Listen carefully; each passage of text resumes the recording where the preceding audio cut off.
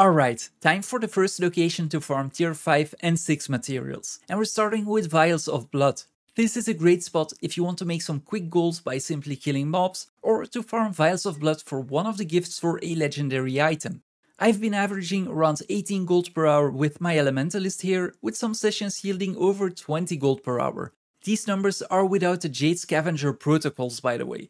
If you run around the same amount of magic find as me and you can maintain the same pace, you'll most likely get around 15 to 20 vials of tier 6 blood and 75 to 80 vials of tier 5 blood every half hour. To get to our location, you'll want to go to the Derelict Delph waypoint, which you might recognize from our tier 5 and 6 Venom farms. This time around we're exiting the Delph on the north side and move towards the west. There you'll see a ton of Minotaurs which we'll be killing over and over again. You might notice I also kill all of the packs of the Alpine Stalkers along the way, which will yield some extra experience and tier 5 and 6 claws. There are two routes to follow. In the footage I'm running around in a smaller circle, but you could slightly extend it by going back and forth through the passage you came from. It doesn't matter too much which of the two you do, as long as you can keep maintaining pace, because the more enemies you can kill in a single session, the more drops you will get and thus the higher the gold per hour will be. Make sure you keep track of diminishing returns keeping in when you're either farming for an extended amount of time or if you manage to keep a higher pace than the video. If they do kick in, it's time to change to a new location for about half an hour and give the DR the time to reset. If you have any questions about diminishing returns or how to prepare your character for a farming session, make sure you check out my previous video. I go over both subjects and these will be relevant for any video to come in this series.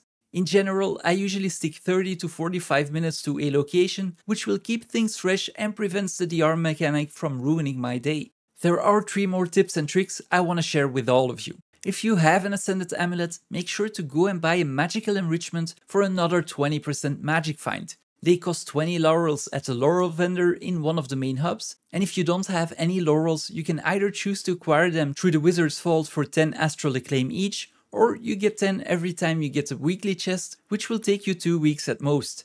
Given that we're killing enemies all of the time, it is definitely worth slotting either a Might or Magic Trophy Scavenger Protocol in your Jade Bot. Currently, they yield about the same amount of profit, so use whichever you need the most or whichever you have lying around. And finally, what you want to do with the materials depends on your objective.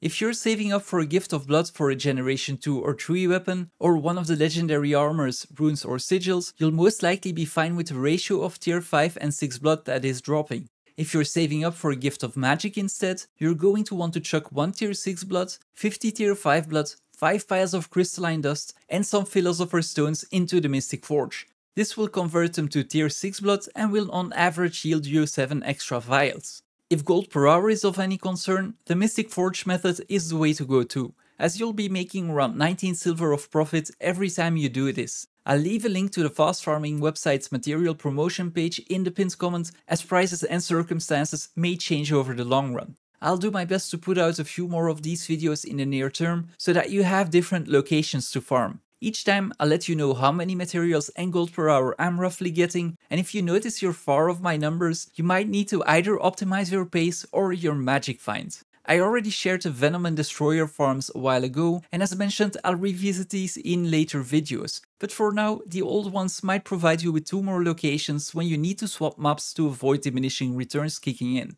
If you have any other comments or questions, feel free to ask them down below, and as always don't forget to like and subscribe.